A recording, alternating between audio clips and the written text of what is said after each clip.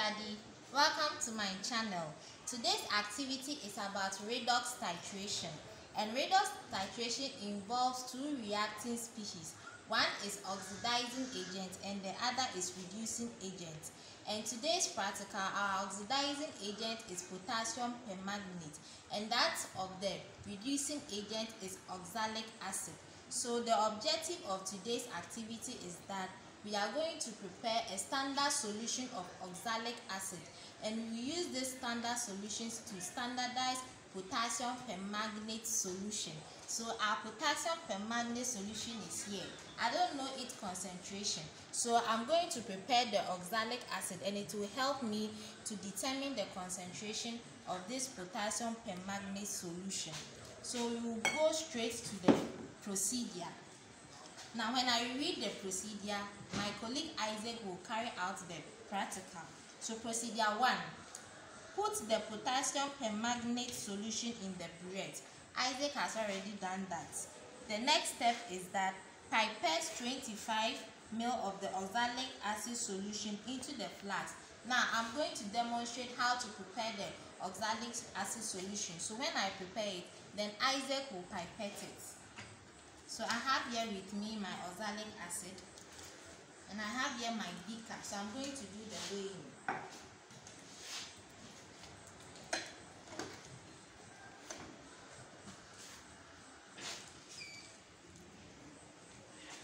The mass of oxalic acid I'm weighing is on the board. It's 0.315. 0.315. The calculation is there. So that's what I'll be weighing.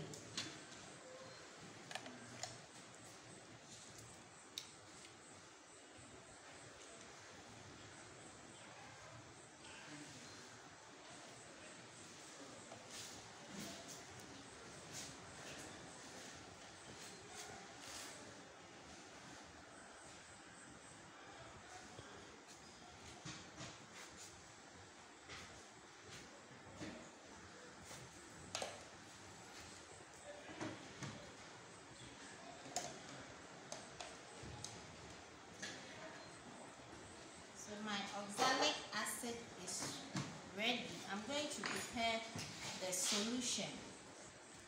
I need distilled water to dissolve the acid. So I will use the stirring rod to stir so that it will dissolve very fast. Oxalic acid is a weak acid, and it is found in plants as oxalates. Yes. And when you combine two carboxylic acids, you get oxalic acid. It has dissolved, so I will quickly transfer it into my 100 ml volumetric flask. Please hold this for me. Thank you.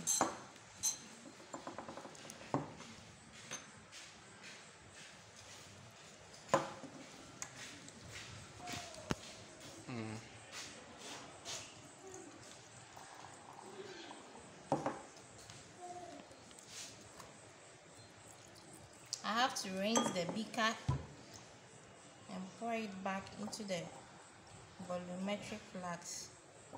Okay. I'll take the funnel off and top up with distilled water.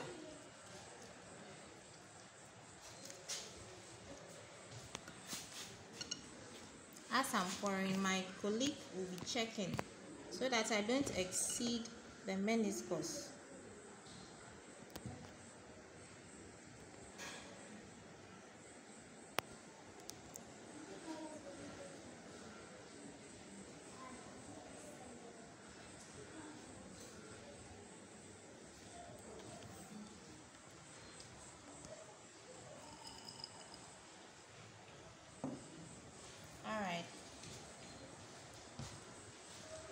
It's on the meniscus, so I will shake for everything to mix.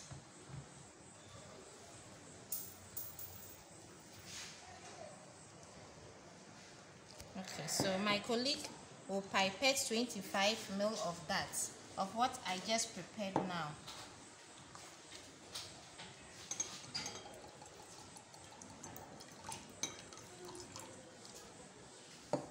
Now, some of the uses of oxalic acid are it is used to remove rust, or it is a rust remover.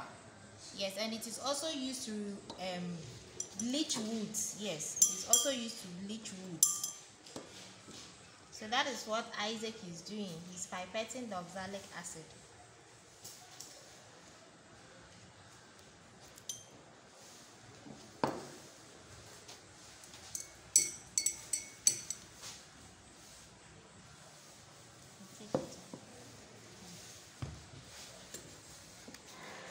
So the next step is add 5 ml of the dilute sulfuric acid to the solution in the conical flask. So after this, Isaac will add 5 ml of dilute sulfuric acid. It is here, and its concentration is 0.5 molar. 0.5 molar. We are adding sulfuric acid because sulfuric acid is stable towards oxidation. It is going to prevent hydrolysis, and it is going to provide more H+ ions to keep the reaction going. You know, oxalic acid is a weak acid, so it is not able to provide a strong acidic medium for the redox reaction to occur. So we need to add an extra acid which is stronger than oxalic acid, and the best acid to use is the sulfuric acid. So he has added, and we have to move to the next step. The next step says that warm the solution up to about 50 to 60 degrees Celsius and titrate the hot solution with potassium permanganate until the first permanent pink color is obtained. So we are going to heat this acid mixture to about 50 to 60 degrees Celsius. Then we'll come back and perform the titration. So we are doing the heating. We are to heat it between 50 to 60 degrees Celsius. We have to perform the titration while the solution is hot, because the reaction between potassium permanganate and oxalic acid is very slow at room temperature. So we need to heat it to increase the rate of reaction. Now when we overheat it, the heat will decompose the oxalic acid to produce carbon dioxide. We don't want that. Yes, we don't want that at all. So my colleague is checking the temperature of the acid with a mercury thermometer. Okay, now the temperature of our mixture is exactly 60 degrees Celsius.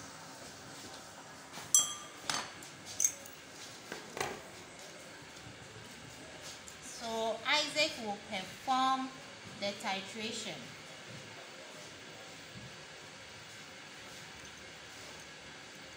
So we are expecting a permanent pink color at the end point.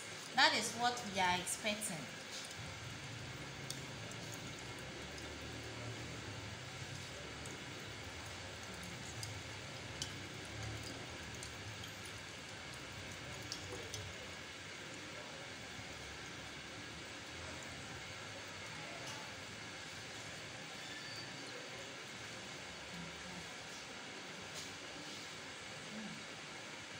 Okay, so that's what my colleague is doing, drop by drop, because this is our first titration.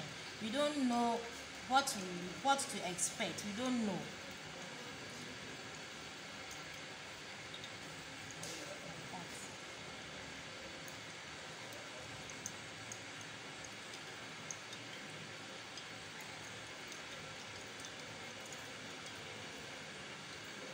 Now we didn't use indicator in this practical. If you observe, we didn't use it because redox titration that involves potassium permanganate do not require any indicator, because permanganate is self-indicating.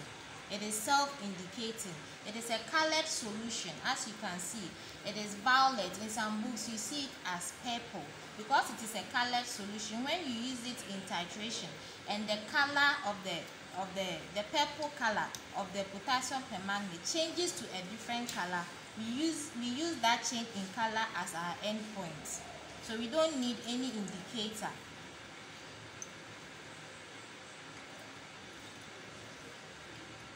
drop by drop. That's what Isaac is doing.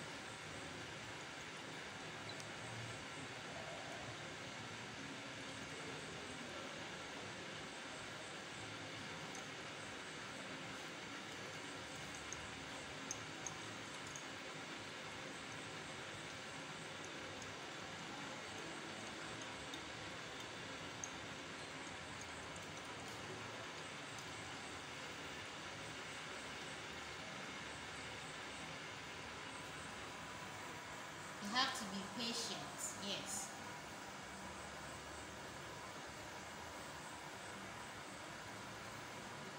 So redox reaction is taking place. So potassium permanganate is oxidizing the oxalic acid. That is what it is doing.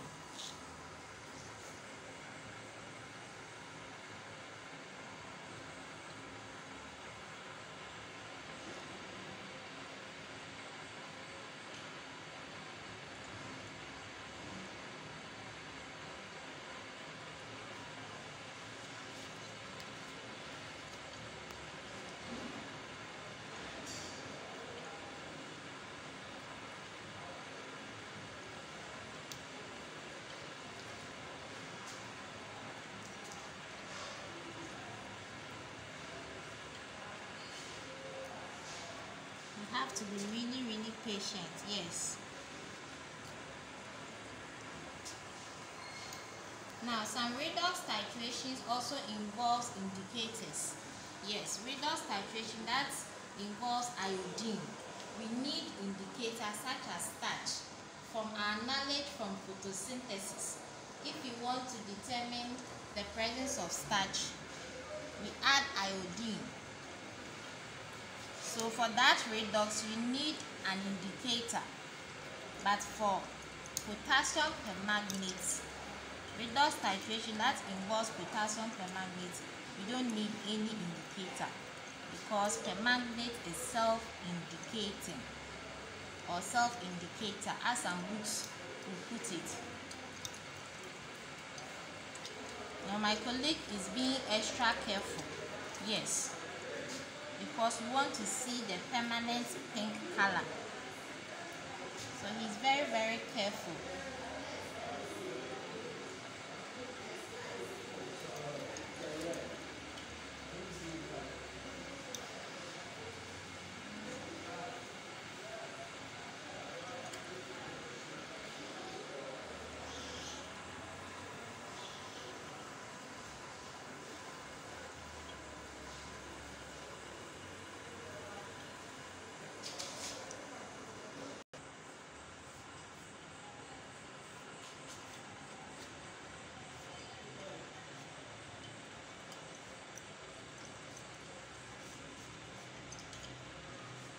So this is our pink color. Yes, this is our pink color, permanent pink color. This is our color, yeah. So this is the end point. So I said earlier that potassium permanganate is self-indicating. The actual color is purple or violet, but after the end point, it has changed to permanent pink color. Yes, so we don't need any indicator. It is self-indicating or self-indicator.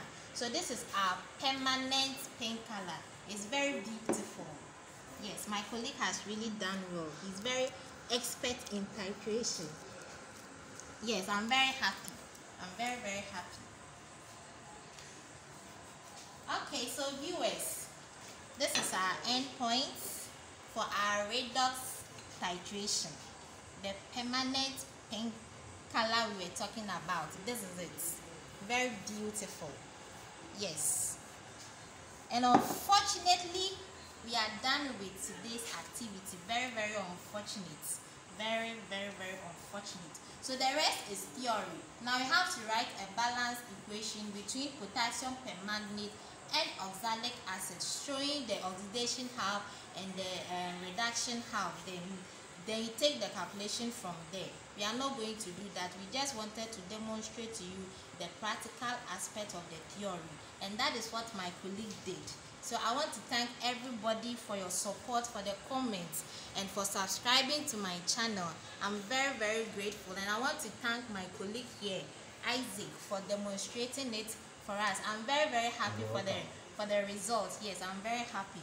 I will see you again in my next video. Please take care of yourself. And it's been a long time I spoke Spanish, so I will say adios.